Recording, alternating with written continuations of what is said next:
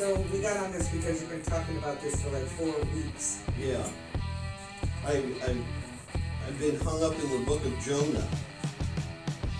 You know how low Jonah got, right? But I've been hung up in the book of Jonah. I've read this story to the point that I pretty much can tell you the whole book of Jonah. Yeah, you can. And I've not only read it in biblical form in several different dialects, not dialects, but in several different versions.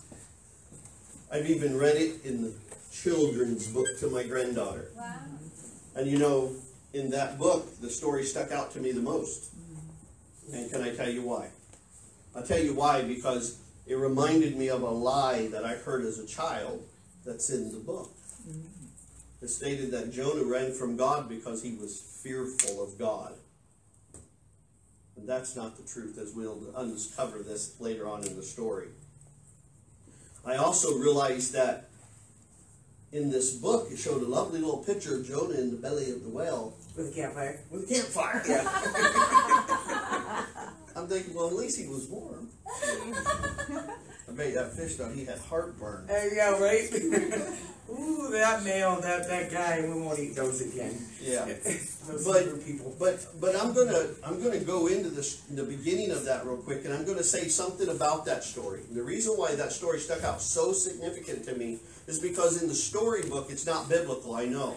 But in the storybook, it said Jonah was called, God sent a word to Jonah and told him to go to Nineveh. And Jonah arose and headed off to Nineveh. That's how the storybook said. He headed out to Nineveh and he came to a crossroads. I know that ain't biblical, but think about it. It's like what we do. The instant God's called us to something and something else pops up in front of us, right, that has more significance to our flesh, our heart. So Jonah was on the path according to this children's book, and a sign on the path said Nineveh to the left, Joppa to the right. And Jonah thought, there's ships that leave Joppa. I could go down to Joppa and get on a ship and go to wherever, right? Jonah chose to go to Joppa. Yeah. So how often do we come face to face to those signs in our lives and allow our flesh to dictate what God is really wanting us to do? So this is good timing for us because a lot of you know that we're facing a decision of our own. It's either the road walking on water or the road that's stable and secure and solid and not so scary. And so we're in these, we all get there and we all get in those places. But we want to encourage you and those who will hear this later to, no matter what it takes, and we'll give more of this, I think, later on, but to show you what it looks like in the Bible. You guys know these stories, but we want to give you a perspective of how these people ran from God. Everyone has a call. Everyone has something, like I said earlier, something that God specifically picked for you to do, something that God dared to dream through you. He dares to dream through you. He's banking on it. He's banking on the scriptures that say you are predestined to do good things for him. He's banking on the fact that you will say yes and I do to the Lord. So do you know what your call is? Do you know what you're supposed to do? Even just in the season, you don't have to be, everything, but do you know? And if you do know, do you know how to answer it? Do you know how to do it? I mean, I know some of you have prophetic, and probably a lot of people on Facebook or social media or wherever this goes have a lot of prophetic words spoken over them about, about what they're called to do. And usually those are big pictures. And you can't just jump in the big picture, right?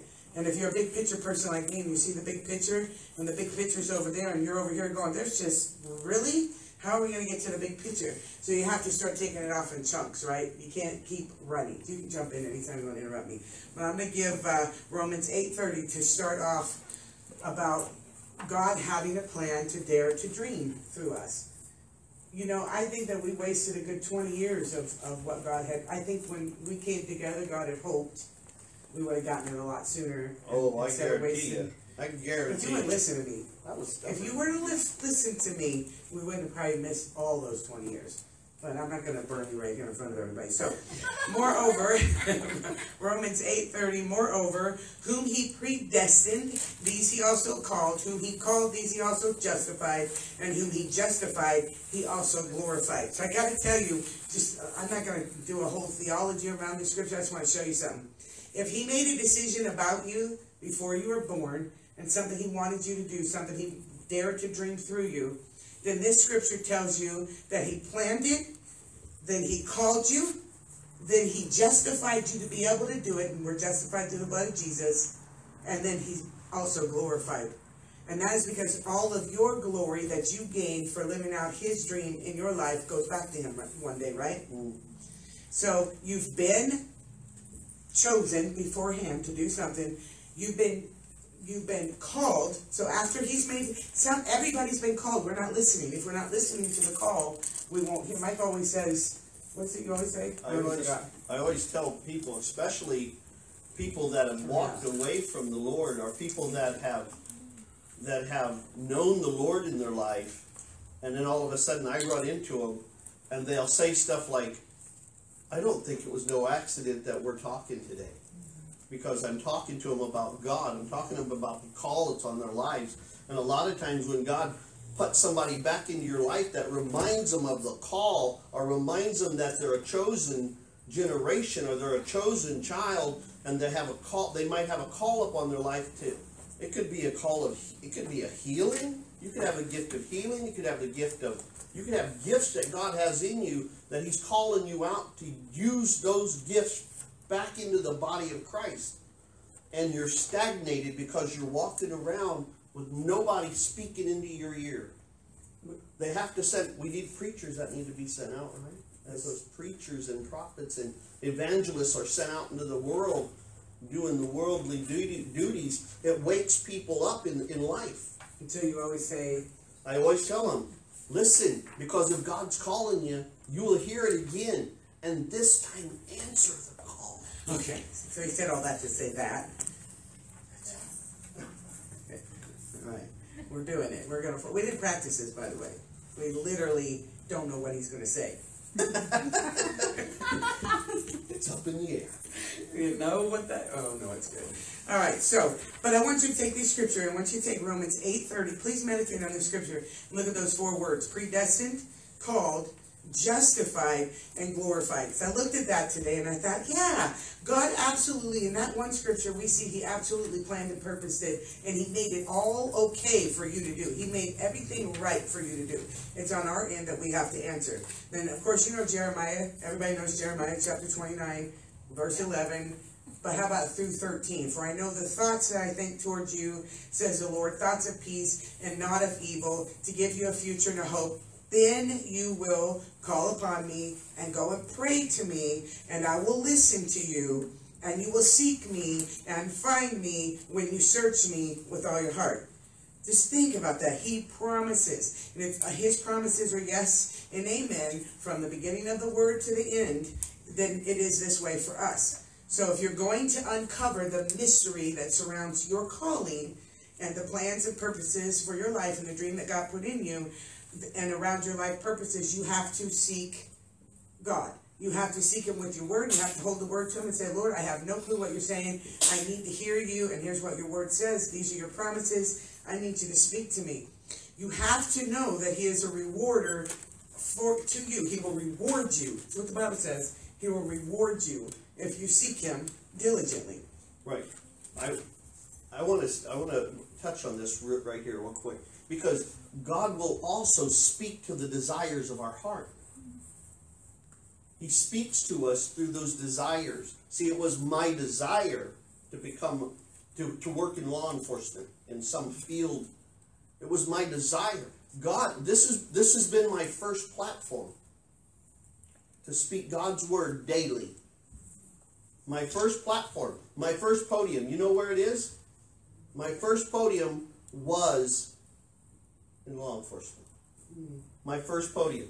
My first time I'll be able to bring people into a place of crying over the Lord was in there. It wasn't in here. It was in the workforce. It's when they're desperate. It's when we have desperate people. God could put us in place. I believe God called me to use me to glorify Him. And His first choice was to fulfill the desires of my heart so I can fulfill His. It's actually the backwards. It's the other way around. It's to fulfill the desires of His heart, and mine will be fulfilled as well. Which is, seek ye first the kingdom of God and His righteousness, and all these things shall be added unto you. So your desire has to line up with what God's desire is. He will put His desire in you that can become your desire when you spend the time seeking Him, right? Correct. If we're stuck in the what ifs, though, if we're stuck in the world, we talked about this last night, the things that we get stuck in. If we're stuck in the world, if we're stuck in routine, then the what ifs will speak louder than God's voice. Anybody? Absolutely. You know, you got to take a faith journey, and every time you take a step forward, the what ifs. We've learned through this one thing that we're going through right now is to literally tune out the what ifs. Because we're well aware that there's a pile this big of what ifs, right? Yeah. It's this big at least. And it's hard to get off your shoe. So, we're not talking about that pile. Oh, that pile. That was my pile today when I had to go out and clean up after your dog.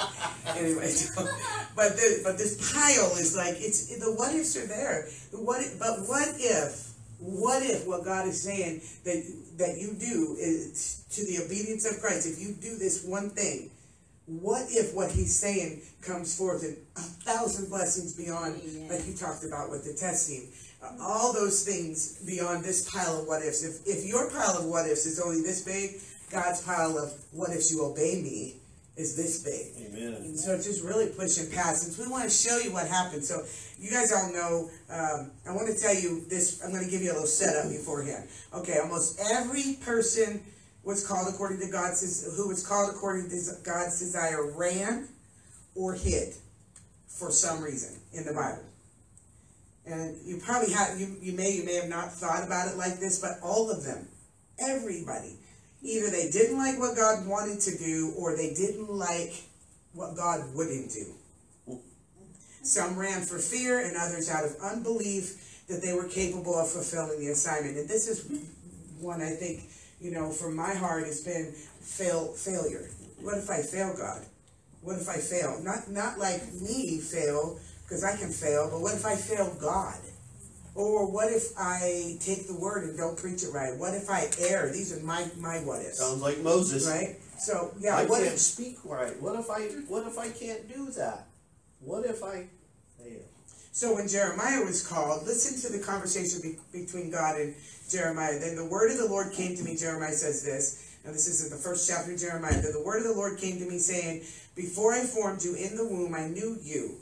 Before you were born, I sanctified you. I ordained you a prophet to the nations. And that can take you back to Romans 8. He knew him first. Okay? Just like being predestined. He knew the plan first. So he knew Jeremiah first. I created you, so I called you to be just what I need you to be before you were born. And I sanctified you.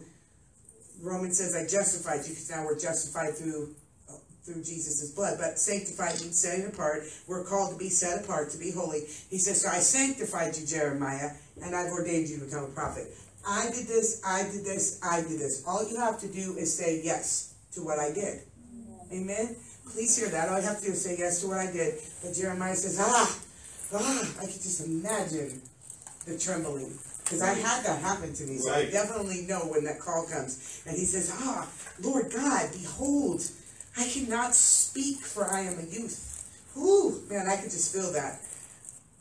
But the Lord said to me, do not say I am a youth, for you shall go to all whom I send you to, and whatever I command you shall speak. Do not be afraid of their faces, for I am with you and I will deliver you. So he's already warned them. You're gonna go through some junk, but I'm gonna deliver you. says the Lord. Then the Lord put forth his hand and touched my mouth, and the Lord said, behold, I have put my words in your mouth. I want you to hear this. Did you hear what all God did? God did all of it. All Jeremiah had to do was say, I do. That's all he had to, that's all he had to do was say, I do. If you remember, in that shaking, a little bit later on, terrifying. in that chapter, a little bit later on, God actually told Jeremiah, I'm watching over my word to perform it. That's true, which is a backup. God was Don't give up. God was coming right behind him with his hand right on his back. That's good. Okay, now look what happened when God called Isaiah. His complaint was that he had an unclean mouth. So you're in Isaiah chapter 6, and he said, woe is me. How many of you ever say that? Just like that too. Woe is me. I'm so undone. All the drama and all of it, right? I do that. I do that for God. Get the fainting cough. Come on, Ray, put it on. See, that's perfect. I know. So Isaiah's like, woe is me, for I am undone, because I am a man of unclean lips, and I dwell in the midst of people of unclean lips. For my eyes have seen the King, the Lord of hosts. Then one of the seraphim flew to me, having in his hand a live coal, which he had taken with the tongs from the altar, and he touched my mouth with it, and he said, behold, this has touched your lips. Your iniquity is taken away. Your sin is purged. We've seen what God did again to prepare another person. Now, these are just prophets, these are all prophets, but we're going to show you somewhere else where it's not just prophets. When the glory fell in Isaiah's atmosphere, he recognized his sin, and he cried out. That is the beginning of a call. The first time you can actually recognize you ain't all that. Really, honestly, we aren't all that. Amen. But God would use this anyway. You're not all that. Go ahead and say to your neighbor, I'm not all that. I'm not all that. But you are awesome in God's sight. Just I don't want you cutting each other down in here. So he recognized his sin, and he cried out about his unworthiness. Okay, so we've got fear. I'm just a youth, and then we've got unworthiness. And but God touched him, cleansed him. Who God calls, he sanctifies and justifies. Amen. So it's not for us to get called. This is such a good word for me. Like, he's just not, and you really need to receive this word. So it's not, he calls us, and he makes it all good for us to go. And he starts to work you out like a clay, like the pottery. That's where the potter's wheel comes in. You're that clump of clay that said yes, because you can't speak because you're clay. And so the next thing we read is God saying, look at this. And then the next thing is God saying, who shall we send? And Isaiah, after all this, not feeling worthy, saw the glory of God and said, send me. I'll go. It's backwards with Isaiah. First the glory came, then the recognition of just how much I'm just not good enough. You see, when God's glory comes, it's face to face, and you're face to face with the glory of God. You can't help but know your humanness. But the other thing you can't help but know is the love of God. Because it is the love of God that compels you to go out and do what he's asked you to do. Good word. Religion might start getting you motivated for a season, but eventually as the glory comes, you begin to see the religion as your motivator, or greed as your motivator, or whatever it might be. Whatever motivates us that isn't love. And the more he sanctifies us, the more he sets us apart, the more, the anointing is very strong up here. I'm literally having a hard time standing up. You don't go down? No, I'm good. I'm going to pray for you. That would be so awesome, right? Let's just slay Mike. Yeah. And I'll finish preaching. Okay? So, anyway. Lovely. So we see that Jeremiah felt inadequate due to his age, and Isaiah clearly had something going on with his mouth, with his words, and out of the mouth the heart speaks. So something was going on with him. He says, I'm in, and I think it was Isaiah that later got in trouble again, and but where he had to deal with his sin again. And I was going to look that up to show you what it was later on he did, because the prophets were people. I read, was it Ezekiel? No, it was Elijah.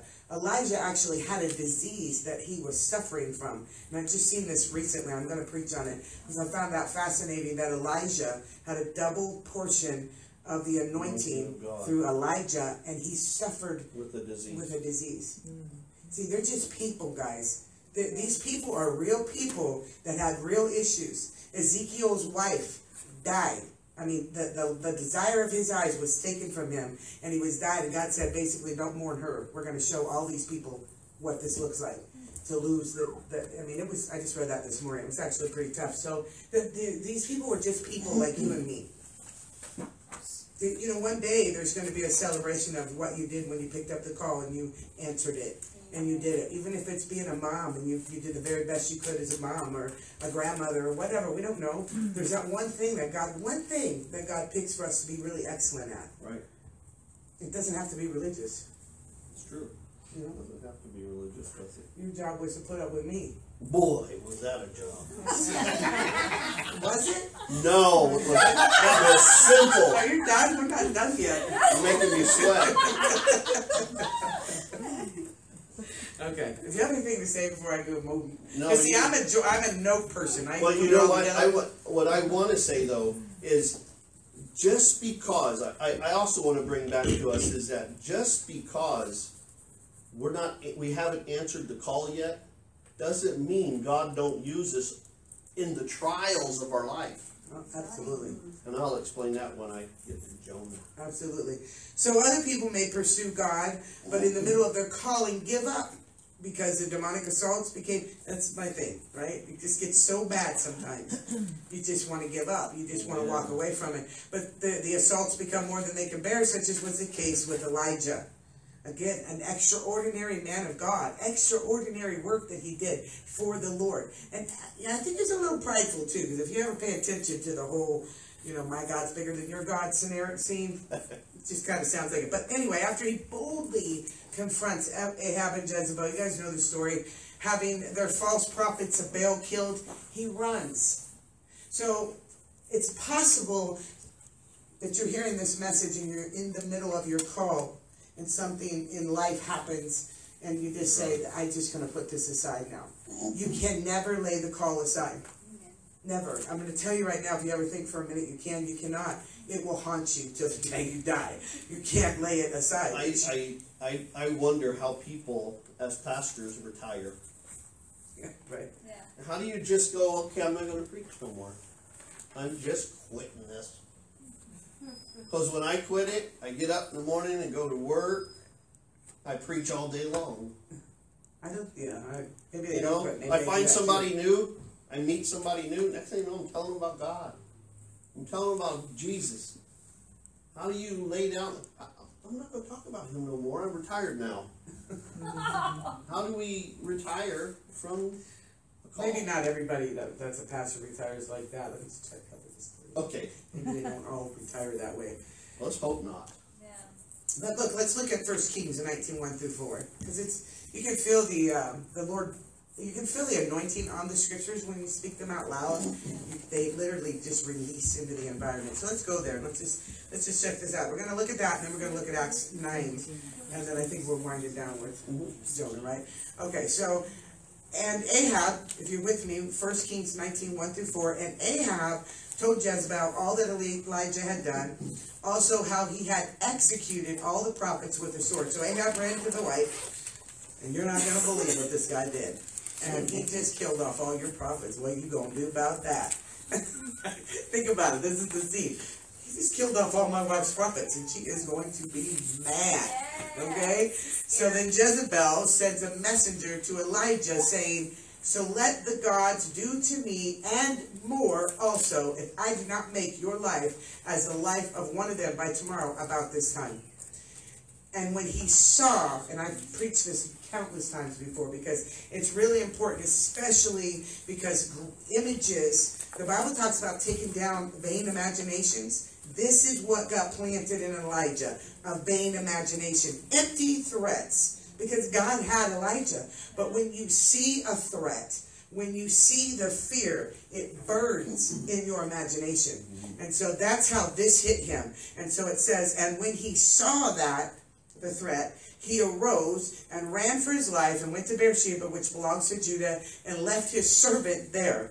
But he himself went a day's journey. So he's not even alone. He has somebody with him. He goes on a day's journey into the wilderness and come and sat down under a broom tree, and he prayed that he might die. And he said, "It's enough, Lord, take my life, for I am no better than my father's." Something in this whole deal made him feel like he failed. So when you come down a lot, I've experienced this a lot preaching. I know a lot of preachers do too. You come down off the anointing, and the first thing you hear is every negative thought that could come your way.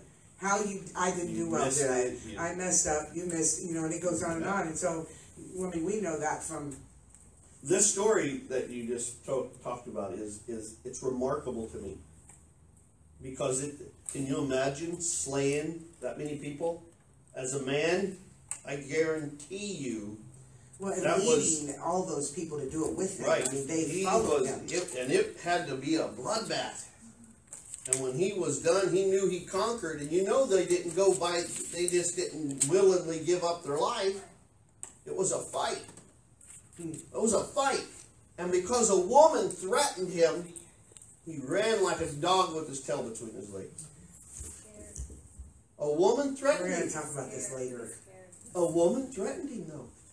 Think about it. It wasn't just And then the vision hit him, and it locked him up. Or could it be from some of the trauma that he was also visually he was weak. He was weak. Exactly. In spirit, right? He was weak from the trauma that he might have witnessed of all of those slaughters. When you come out of a battle or out of a season of dryness or out of a season of really strong warfare, you have to rest. And you can still be in the warfare while you rest. There's a way to rest in God and still be getting things done and still be more. But if you don't rest in the trials and tribulations that you go through in life, I mean, it could be this. Here's an example. Say you're going through a marriage trouble. Okay, this is a really tough place in your life, and it's just this tumultuous battle, on and on and on. And say you're praying for your spouse to just come to the Lord and to get delivered, or whatever it is that you're praying. You're in a battle at that point. Can I just tell you, the moment you're praying for your spouse for an endangered marriage, you are in warfare. And so you may not really recognize it, but it can really wear you down. And then all you need is one more hit sideways, out of nowhere, that just goes on top of that. Or maybe you're warring for your child. Maybe you're warring for a prodigal or something, or whatever. But either way, when you pray those kind of prayers to bring somebody back to the Lord, those are warfare prayers. I think every one of you, I know you all, every one of you in here have somebody like that you now need today to remind yourself, hey, I've been in war for this person.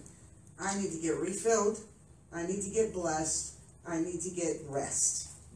Think about that. You might not feel like you're in warfare because you're not yelling, screaming, and hey, devil, get out my face. But you are as you pray and you call up for God to do something. So lastly, on my end is Paul, who was once Saul. Like you were Mike and now you're Michelle. Oh, no. This is Michelle and I am Ernie. And we fit right into the society today. It's like we messed the doctor's offices all up. I'm not kidding you. The way his name is spelled. I wish my name was Bert. Yeah, so Mikhail, he was Michael for a long time to the sheriff's department. Said, now you got to use your real name and the real spelling of it, so it's spelled like Michelle. So now the whole world knows because everybody on Facebook knows it too. But this is good. Now you're free. This is so good. A girl named Sue. No, a boy named Sue. Right. That's right. Boy named Sue. Like you ever know that song? Jim. You know that song. You want to name it? You want to sing it? Go ahead. No. Johnny All right. Cash. So last on my list of runners is Saul. And I'm wondering how many times have we looked at Saul, the Apostle Paul, as a runner? Have you ever thought about this? I'm going to give you a couple things to think about here. This is what came to me as we were talking about it. We're going to go to Acts chapter 9, 1 through 9. And we're going to look at Saul's turning conversion, the day he stopped kicking against the goads. I didn't put that in here either. So we probably should include that. It is scripture. We should include that in part, but I didn't. Okay, so we're ready? Then Saul, this is what is so amazing to me, because this is one of those suddenlies. And I think Mike and I are about to encounter a suddenly in our lives as well. I think God's going to start doing a lot of suddenlies. We know of some in the room. There's suddenlies. All of a sudden, bam, you went from this to that, and here you are. And it happened so quick and unexpected. And so here's Saul at the time. verse 1, still breathing threats and murder against the disciples of the Lord, went to the high priest, asked letters from him to the synagogues of Damascus, so that if he found anyone, any believer, who were of the way, whether they were men or women, he could care less, he might bring them bound to Jerusalem. So he's carrying a verdict in his hand. He has an assignment against God's people. That's right. From the God Yahweh, right? That's who he's believing he's talking to. Right. That's the Jewish God, and he is a Jew. Okay, and as verse 3, as he journeyed, he came near Damascus, and suddenly a light shone around him from heaven. Then he fell to the ground, and he heard a voice saying to him, Saul, Saul, why are you persecuting me? And he said, now you get that, why are you persecuting me? Because every time he persecuted God's people, he's persecuting Jesus. So he says, why are you persecuting me? And Saul says, who are you, Lord? With a capital L. He recognizes. He has to recognize, because he's not calling him a little L Lord. He's calling him a big L Lord. Then the Lord said, I am Jesus, whom you are persecuting. It is hard for you to kick against the goads. So he, trembling and astonished, said, Lord, what do you want me to do? Trembling and astonished, Lord, what do you want me to do? And then the Lord said to him, arise, go into the city, and you will be told what you must do. And the men who journeyed with him stood speechless, hearing a voice, but seeing no one. So this encounter happened with others. Then Saul arose from the ground, and when his eyes were open, he saw no one. But they led him by the hand and brought him into Damascus. And he was there 3 days without sight, and neither ate nor drank. You guys need to realize that the very same God that he was worshiping was the same God who sent Jesus Christ. His God, his Abba Father, that God that Saul was worshiping was the same God he was persecuting.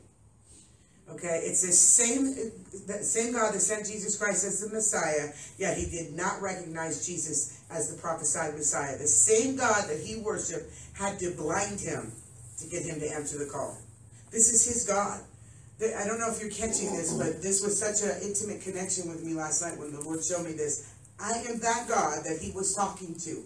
I am that God.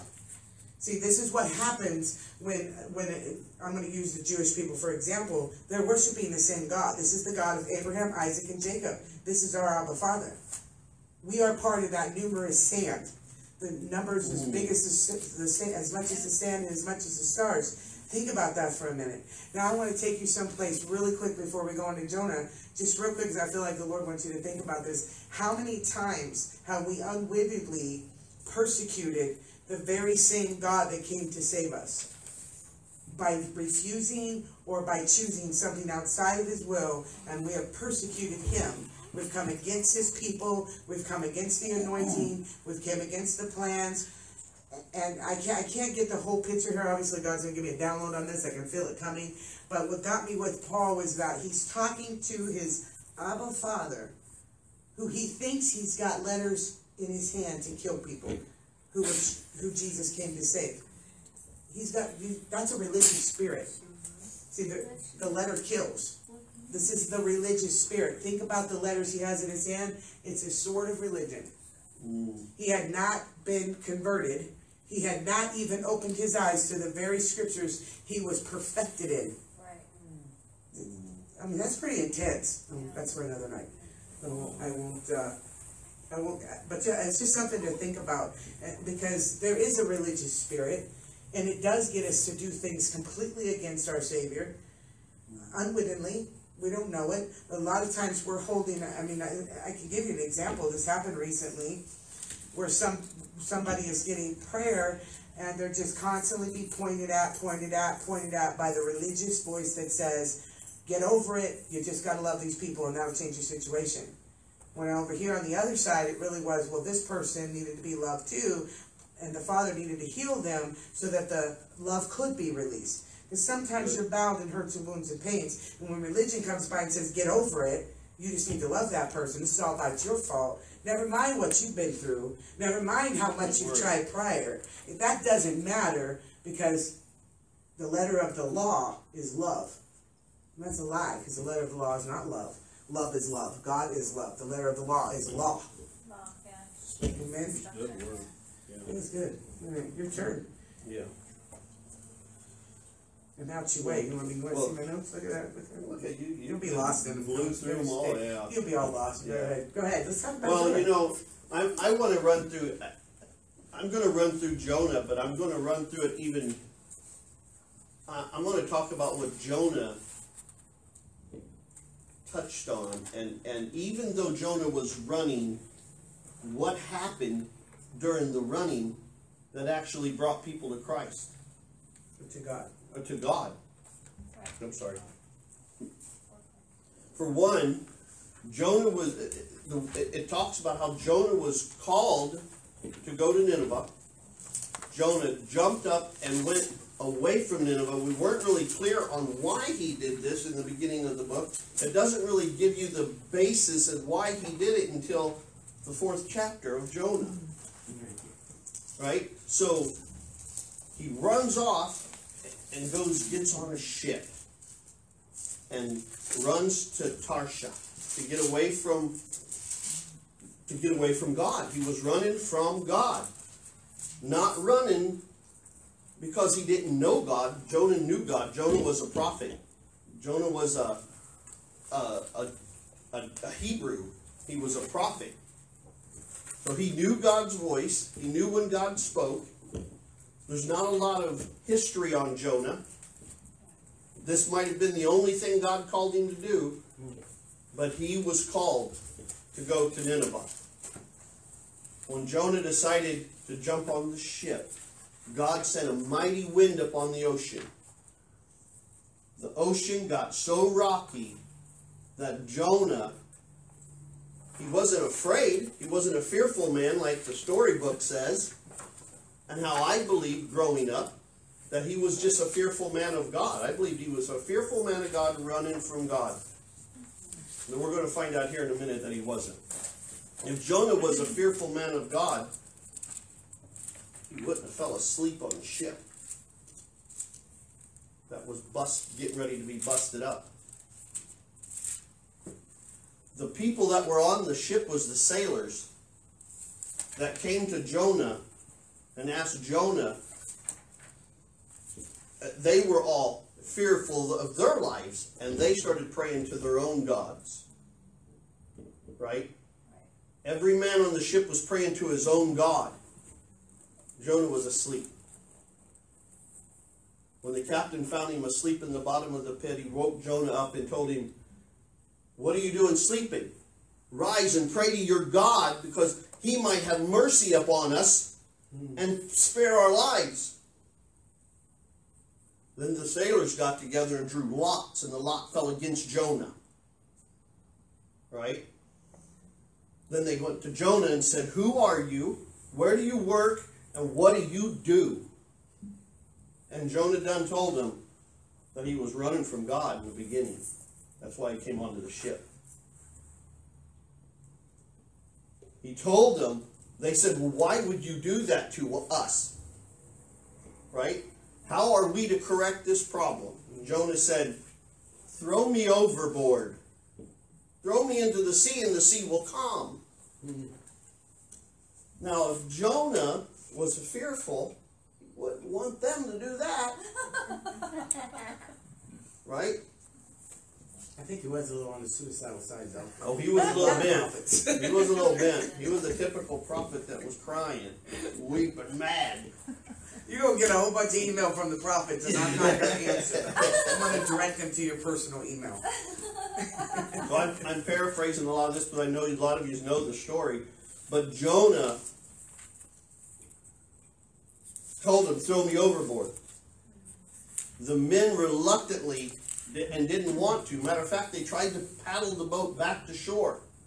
Couldn't do it. The waves grew worse and worse. Then they cried out to God and said, "Forgive us for taking this man's life." And they threw him overboard.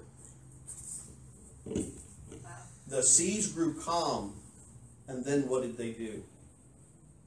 Those men on the ship brought an offering to God, and brought vows to the Lord and vowed with him. Some versions say that they submitted their lives to Christ, to the Lord from that day forward.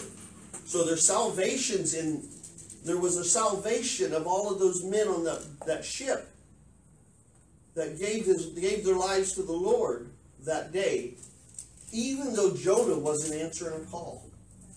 So God took that situation and used it to bring glory back into him. And I think it's important to note that Jonah wasn't just running from orders, he was running from the presence of God.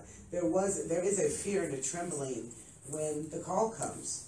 When that thing comes to us. That's true. Whenever she was truly called, I remember how fearful it seemed that she was. I mean, I don't think that's what I'm supposed to be doing.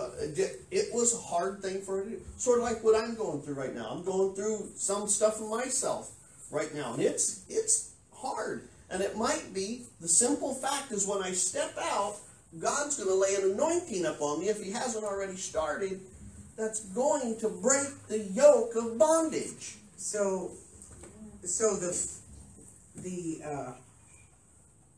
I just noticed that, listen to this, I just noticed in all the stories that we told us, sorry, rabbit trail, but the presence of God came in every single time. The presence of God came. Okay, we saw it with the light, we saw it with Isaiah, we saw it with Jeremiah, and obviously with a call this big that burdened Jonah so much, somewhere was the presence of God in this encounter with him. And we see it in verse 4 too, when he has the whole vision thing and that whole breakdown. So the presence of God is with them. It's important that we also understand that the presence of God is with you when you go out to do that thing he told you to do. When you go out, no matter what it is, if he said to do it, we have got to become people who go, okay, God said to do it, he'll take me through it. No matter how scary it is, no matter how uncomfortable it is, no matter how much it's going to cost me, he's going to do it. You know, there's coming up on some of our lives, I keep saying this, that seasons of giving up everything is going to happen more and more at ways that we don't really comprehend at this point. Well, he's preparing us for giving up certain things to do the next thing, and it's always going to look illogical to the world. We definitely know that from something we're looking at doing, that it looks absolutely illogical, because God's not logical like man is logical. It wasn't logical for God to send this prophet into Nineveh, who really did look like a town that needed to be wiped out. I mean, they're very similar to a Sodom and Gomorrah. That's who Nineveh was. If you hadn't studied out how bad Nineveh was and just what kind of nasty people they were, they had actually been through 2 or 3 droughts and still did not relent. So, you know, the funny part about this is God commanded a fish to swallow Jonah. He stayed in the belly of that well for 3 days and 3 nights. Then you know what he had to look forward to? Become a well puke. I don't want to be that low. Could have been out the other end and that meant That's he was right. done. He wouldn't have That would have survived been really low. Can you imagine? But you know what? He said, well, God commanded the well to vomit him up on the dry land. I didn't know I'd ever use that word during this message. That's pretty good. That's pretty good. I love it. So the sailors came to the Lord, right? He got. I think he gets a. I don't think Once he cleans all the slime off of himself, I think he gets a crown and a little jewel in his crown. because he ran and people. No, But it goes to show you that even in your bad choices, good things can come out of it. Absolutely. I think Jonah loved God. I think he just had a predispositions towards self-righteousness to a degree, in my opinion. Well, Could be Jonah wrong. was asked again by the Lord to go to Nineveh. I guarantee you I would have been running. I wouldn't even had to wait. He wouldn't have had to tell me once I was vomit, I'm going to get up and run. So then what happened? So then he went to Nineveh. So the Lord, Storyteller. yeah, I am a storyteller. So the Lord called him to go back to Nineveh for the second time. He went back to Nineveh. Nineveh was such a large city that it takes 3 days to walk across it. So he walked a day's time into it, and then started announcing that it's going to be overthrown in 40 days as he walks out of Nineveh. It's going to be overthrown in 40 days. He had an attitude. The people in Nineveh believed him and started repenting. They said, let neither man nor beast, the kings and the nobles said, let neither man nor beast, herd nor flock, taste anything. Do not let them eat or drink water, but let man and beast be covered with sackcloth, man and beast be covered with sackcloth, and cry mightily to God. Yes, let everyone turn from his evil way and from the violence that is in his hands. Who can tell if God will turn and relent and turn away from his fierce anger so that we may not perish? Can I go on to this one? Go ahead. And then God saw their works, and they turned from their evil way, and God relented from the disaster that he had said he would bring upon them, and he did not do it. And it does go to prove that repentance can cause God to pull his hand of discipline off. It absolutely can work. And this was a culture that repented. So they repented for their junk as an entire culture as well. And that's what made Jonah mad. And Jonah's reply to that was, isn't this what I said back in my country? This is what Jonah's running from. Because he knew God was a gracious God. He knew God was a God of kindness and loving God. That isn't going to bring wrath on somebody if they repent. Right. So this is Jonah 4:2. So he prayed to the Lord and said, Lord, was not this what I said when I was still in my country? Therefore I fled previously to Tarshish. For I know that you are a gracious and merciful God, slow to anger and abundant in loving kindness, one who relents from doing harm. Think about that for a minute. How many times have you seen people be blessed that you know darn well, in your opinion, did not deserve it? Oh boy. The Bible says God's kindness can draw us to him. Now, I don't know how that works, quite frankly, because I haven't met anybody who understood that kindness was God, without thinking it was their own self making it. But that's what he's saying. Your kindness, even the idea to people that if you repent and turn away, then God's going to pull off his hand. This was really, I see this as self-righteousness. He knows better than God. But he knows God wants to save and wants to bless. And this kind of goes into our journeys. God wants to bless us. Amen. And if people could just understand the things that we've had to learn, I've had to learn, that God is not a God that's always mad at us, always out to get us. And a lot of us were raised to believe that. But he actually does want to bless us. And that's why we do deliverance. That's why we get things out of the way of our life so we can make room for God's abundant blessings as we get those things out of the way. So I don't know if I have Jonah 4:1, 3, and 4 was this. Yeah, go ahead. You can finish it up. But, okay, so Jonah, if you want to see the end result, is in Jonah 4:1, 3, and 4. But it displeased Jonah exceedingly, and he became angry. Verse 3.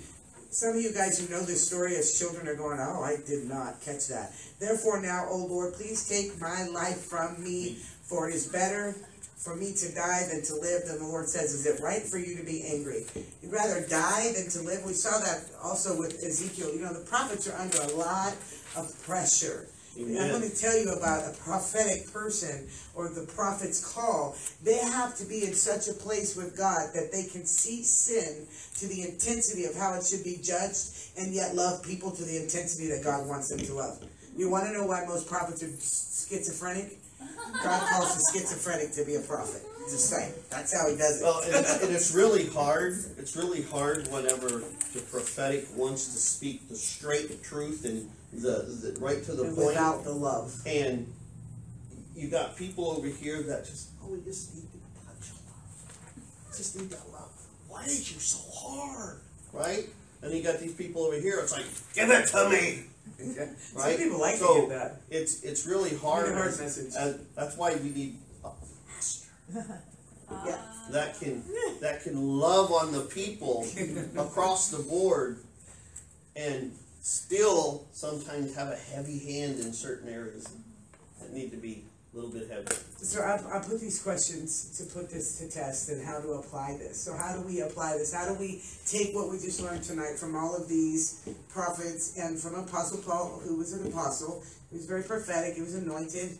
Maybe he probably ventured in and out of prophet, but he was an apostle, because I wanted you to see some different calls. There were other calls in the Bible. Now you can kind of look for them yourself. But how do you apply this? These were the questions that came to my mind.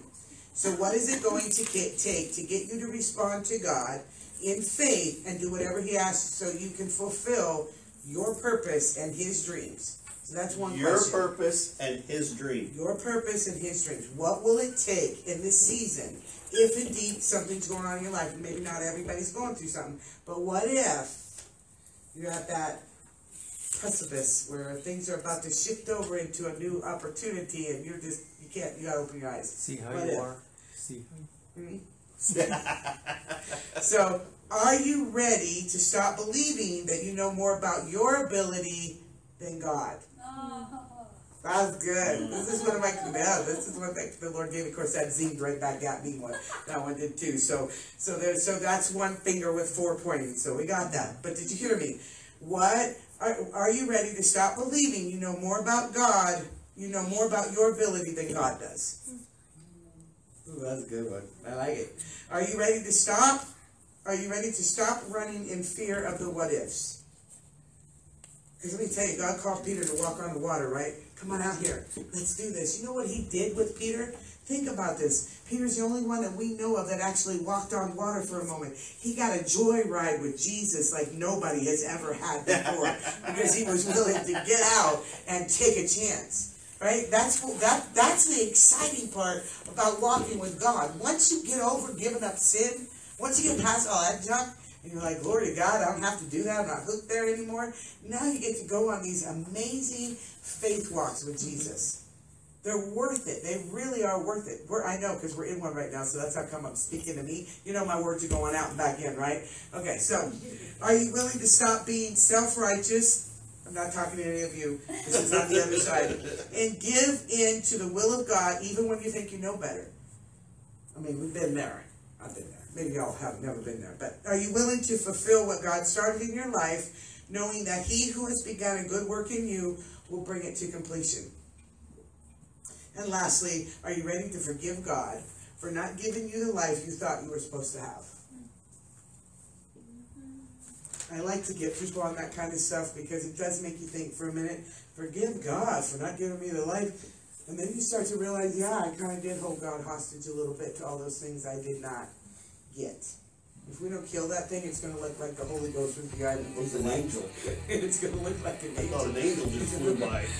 So I want you to think about those questions, and I don't know if we can, we're gonna take communion. So how about we use these questions as some means to pray through tonight together as a family. You know, if you've got anything pegged, jumped out at you, that these are things you want to get prayer for, if there's something holding you back, what do you think? Good idea? Okay. All right. Well, look at us. One final question.